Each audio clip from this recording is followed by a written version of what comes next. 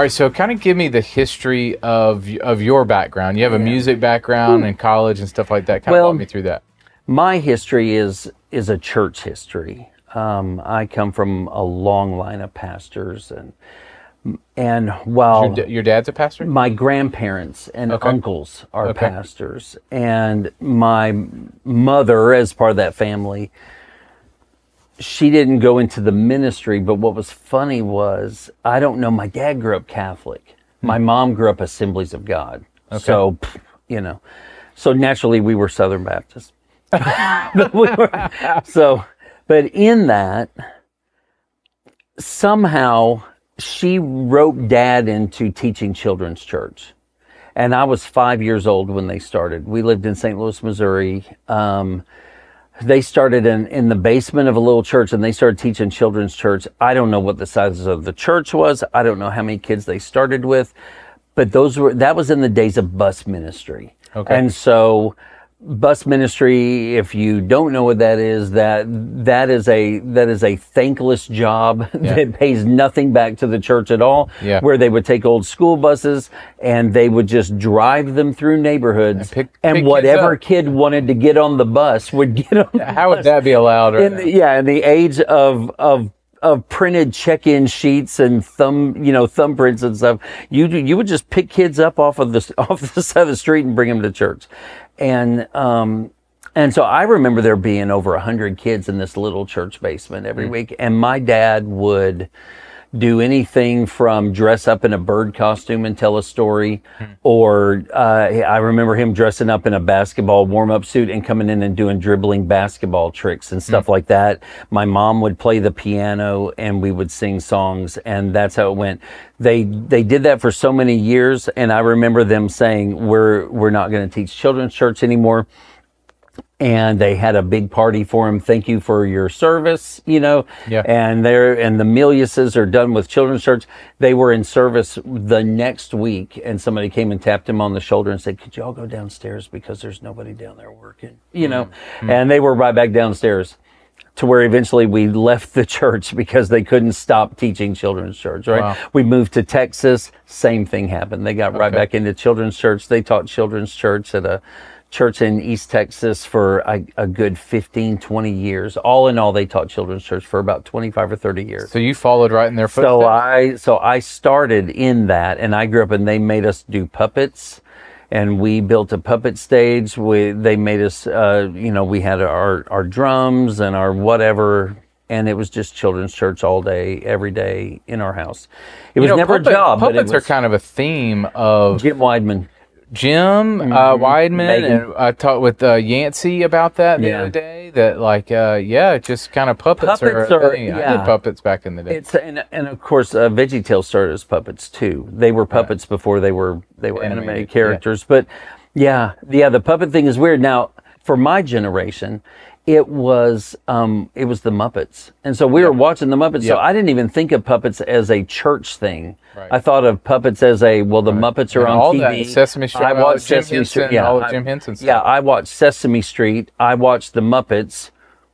We're going to do them in church. To me, it just seemed like, well, that's a way that you entertain people, Right. But I remember they put us in a car. We drove to Dallas. We went to some apartment, and this guy just had floor to ceiling puppets, and he had all sizes, all kinds, and you could buy scripts from this guy. Was that a little creepy? It was super creepy if you're in the 7th grade.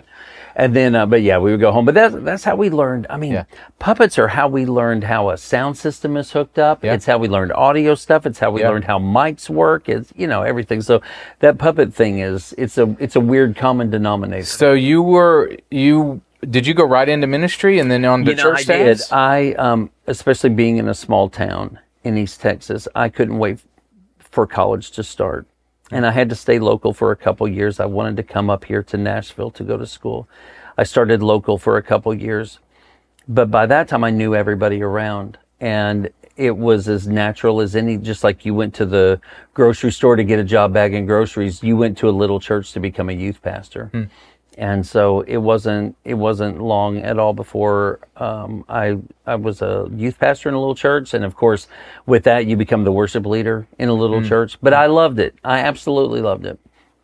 And so, in fact, what was funny about it is I got my first church when I was 18 years old. And I remember thinking, my favorite part going into it was I'm going to get to schedule trips to Six Flags, and I'm going to get paid to schedule trips to a water park.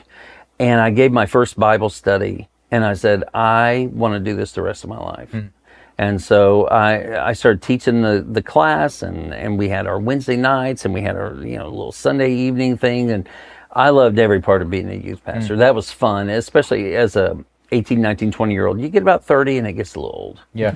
In all honesty. But when you're young, it was fantastic. And so I was at a few, would go from one church to another, increase in size a little bit, but school was suffering. So when the opportunity to come to Nashville and to go to Belmont opened up, I said, I've got to go finish school. If I stay here, it'll just be these churches for the rest of my life, which was fine, but So you did school at Belmont, and then you went on to serve additional. Yeah, church I got staffs? to Belmont, and that was a great time of playing in played in ensembles. I was a keyboard player, played in ensembles, and that led to working at a church in south of Nashville, a little non-denominational church south of Nashville. That church was. I don't think they ever had more than 200 people in that church on a given week, but it was in Brentwood, and Barbara Mandrell and her family went to church there, country singers. Yeah. Glenn Campbell was there for a little while. Tony Brown, the producer, was there for a little while. So many singers and songwriters, so much country music that came through there.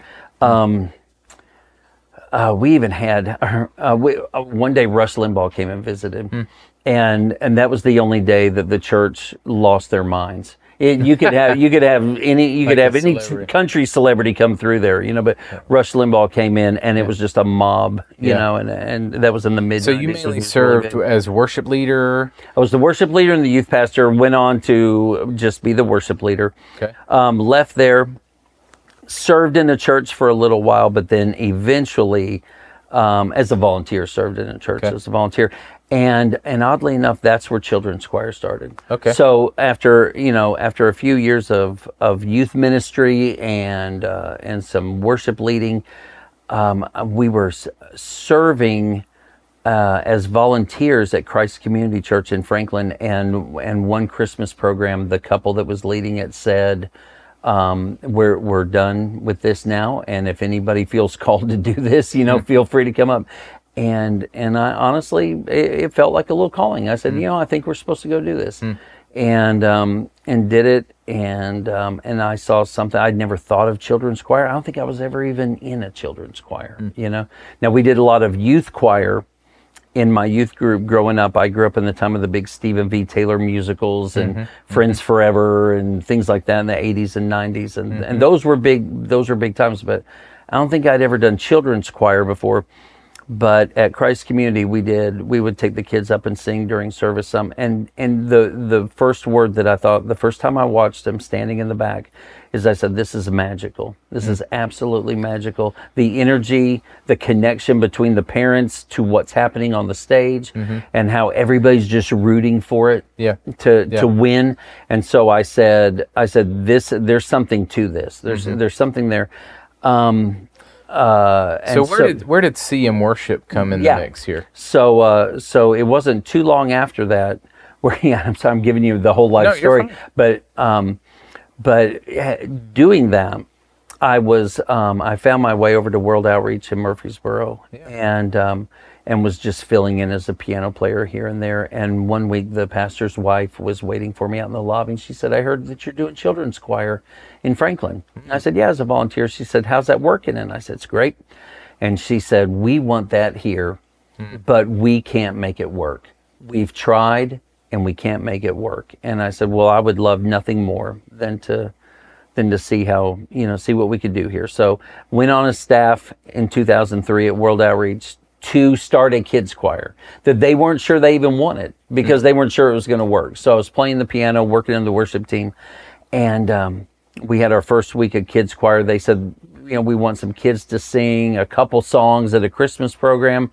Let's have a night of kids choir at 6:00 on Sunday, and we opened the door, and 120 kids walked in the door first night. And from there, that was 2003. We had 120 kids. By the time I was done at World Outreach in 2019, we had 120 second through sixth graders. We had 100 4, 5, 6-year-olds. We had over 100 teenagers in a youth choir and over 100 volunteers in the church. It was a wonderful program that the church got behind 100%.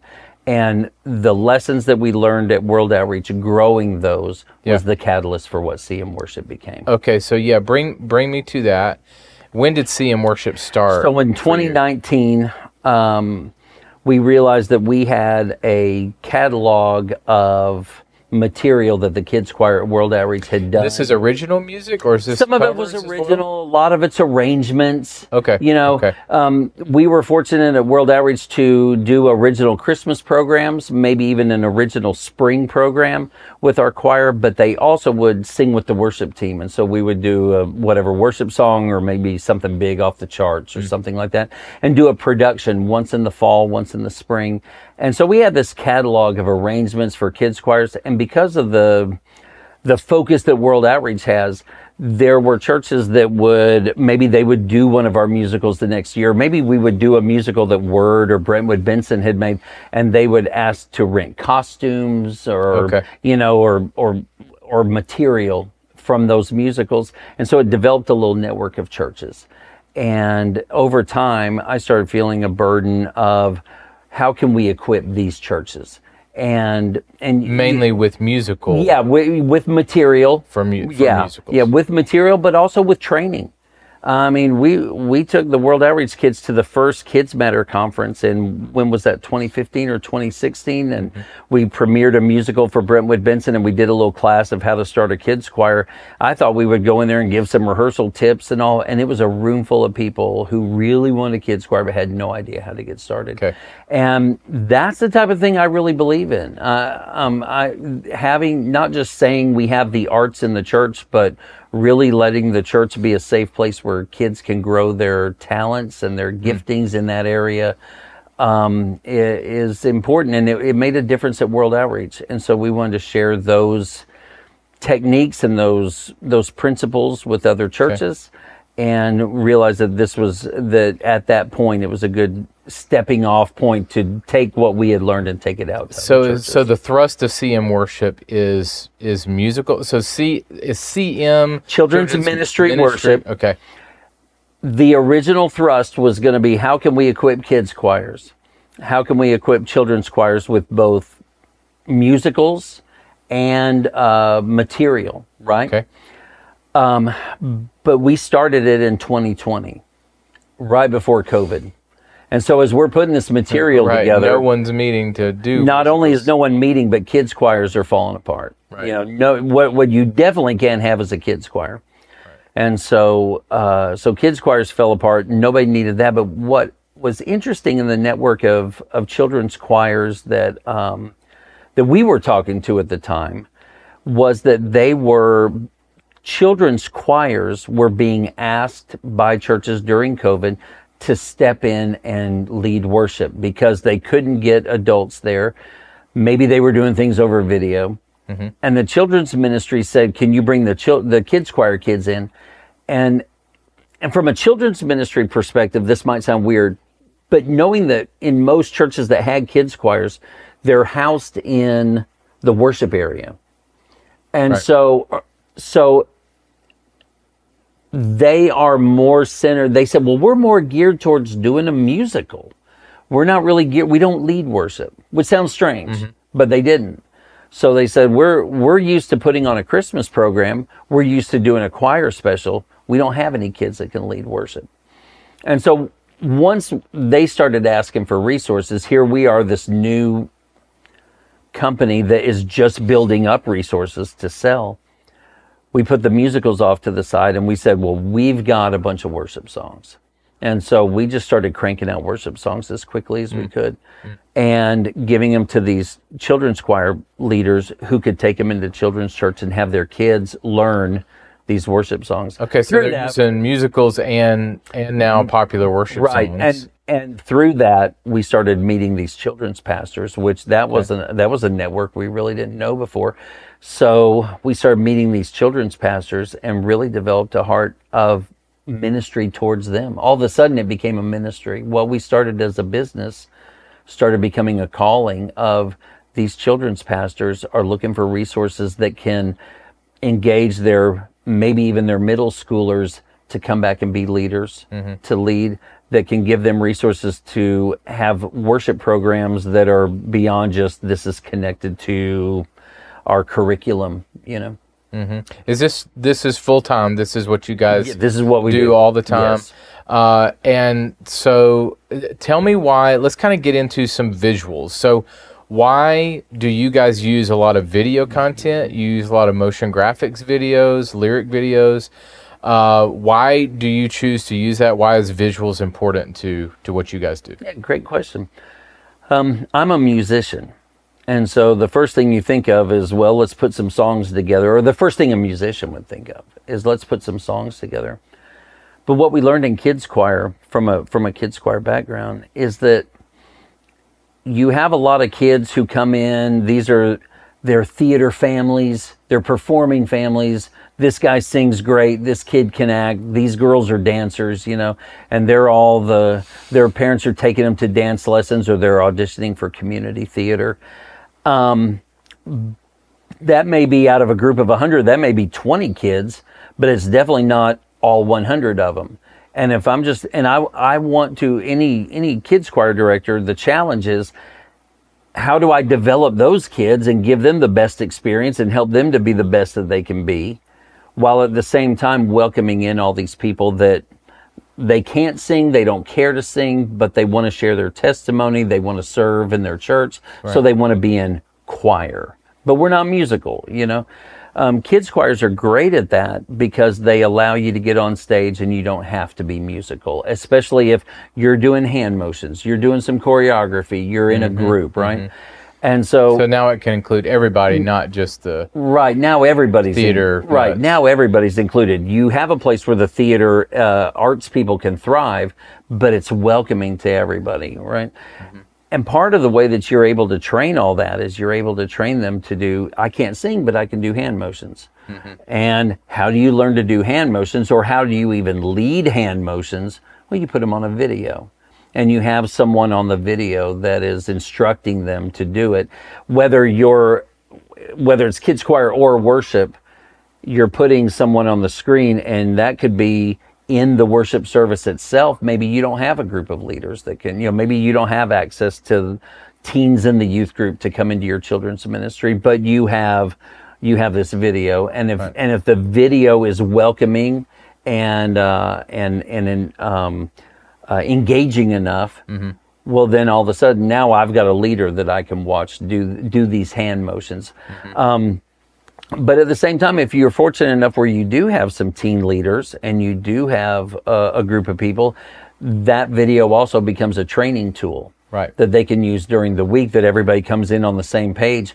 One of the things that we're real big on with not burning out volunteers and keeping the momentum going of the people serving in churches, you don't want to have to keep making trips to church all week for multiple practices and all. But if you can put a video online, if it can go on Planning Center, if it can go, on your church's website or something like that, well, now all of a sudden everybody comes in prepared and everybody's on the same page. One thing I love about you guys is the quality of the video content. We've been in the space a while, me and you, and can see the difference between low quality and high quality stuff, and you guys really value that.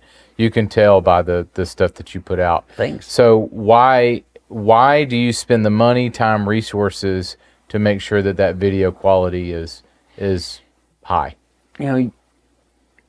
Anybody would like to think that whether it's church or school, an educational process or something, people would like to think that we're taking in information intellectually, that we're getting facts and figures, we're processing them rationally.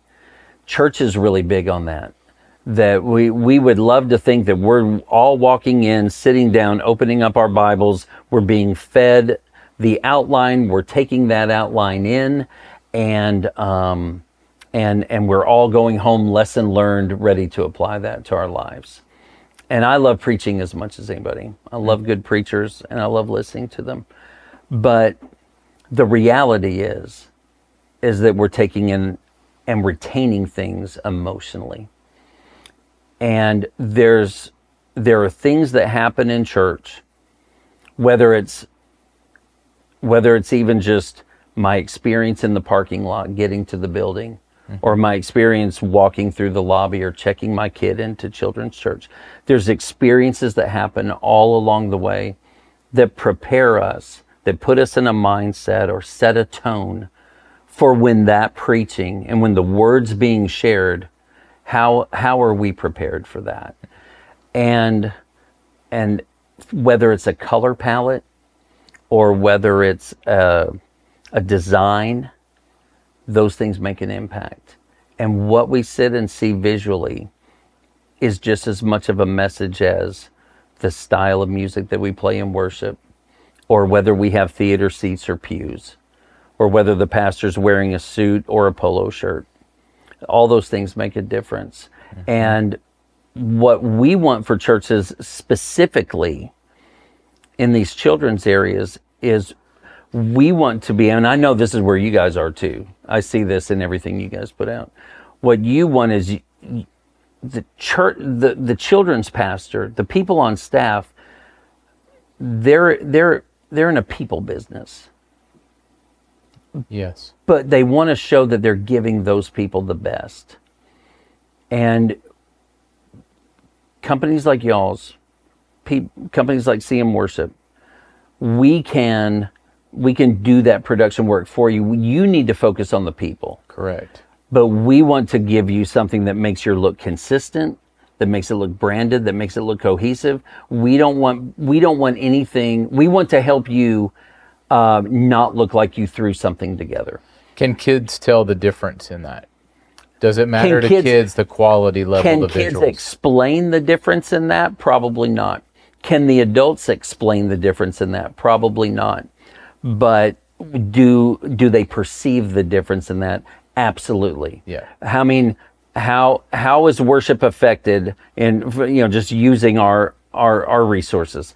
How is worship affected when you can have a worship set of 3 songs that have a cohesive look, a cohesive feel, can bounce one song to the other, it's going to sound the same, it's going to feel the same, or compared to I'm pulling up a YouTube and watching 3 ads and waiting for the skip now button to show up, and who knows what ad is coming up on YouTube, and now this, and who knows what, am I playing a concert video? Am I playing a produced video? That cohesive look matters. We had a choir volunteer that was helpful in production years ago, and he used to say, "They're moved and they don't know why." Yeah, they're moved and they don't know why. Yeah, and that sits in the back of my mind with everything we do. Yeah, I think that's such a good point. That they might not be able to explain it, but they definitely see it when they see it. Yeah, and I think that you guys do such a great job of that, and it's so consistent. Do you think that the visuals really do matter, or how we present the gospel? There's a correlation between how they receive it? 100%. Is it you'll know this better than I do. Is it James Gunn who color maps his movies before he writes the script? I don't know. I heard somebody, yeah. I heard whether it's him or somebody, that they map out the color scheme of the scenes to define the arc of the story before they write out the script. Mm-hmm. And I think in this day and age, well, as our pastor at World Outreach used to say to the children's department, you're not competing with the church down the road. You're competing with Disney Channel, and you're competing with, you're not competing with the church down the road. You're competing with Disney Plus, and you're competing with Netflix, and you're competing with shows on that. And I promise you, those multi-million-dollar budget shows aren't just going for a nicer puppet or something. They're going for better animation. They're going, and that better animation is coming across in a better conceived color palette, a better conceived design. So should the church spend more money on our media content, visual content, staff members, resources? I think the church should spend money and time on anything that enhances the presentation of the gospel. Good. All right. So last question for you. What is some of the greatest impact that you've seen through not only your music, but maybe some of the visual content that you've put out? Why does it matter? That we've put out.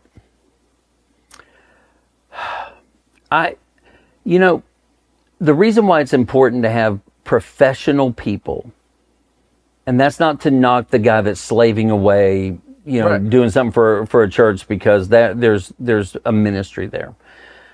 The value that you get in having professional people put something together is there is a fine line in music, in visuals, in anything creative. There's that fine line of, is it good enough to stay out of the way? Is it just good enough to be noticed and then forgotten? And if it becomes, in anything, if it's the visuals or if it's the music, if it becomes the passion project of the guy creating it, and all of a sudden it becomes the focus, then it gets in the way. But if it's quality, if it's something that raises the standard of excellence for the worship leader and for the pastor when he gets up to preach, if it's something that sets him up for a win, then it should absolutely be used in the service. Lyric videos are big about that. Yes. How can I make my lyric video? One of the things one of the biggest challenges that we face when we make a lyric video is, how can we make it interesting enough but not feel like we have to reinvent the wheel with every video, because we don't need the video to be the focus. Right. The video's there to see the words, to have some energy, and get right back to the person leading. It's a tool. It's an instrument. It's a tool. Well, man, thank you so much for your time, Keith. Thank you for man, that. Thanks for doing this. Yep. You guys are great. This is going to work because people need to know this. This is the kind of thing that it comes across as people want to say it's superfluous. But this is where the line is drawn between how is my message communicated effectively, and how does it between being inconsistent and consistent. Yeah. So thank you guys. Yeah, thanks. This has been a podcast presentation of Church Visuals, executive produced by Carl Barnhill, edited by AJ Schubert, title and show graphics by Angie Lomas. For more resources to help you visually communicate the gospel in your kids' ministry, visit churchvisuals.com.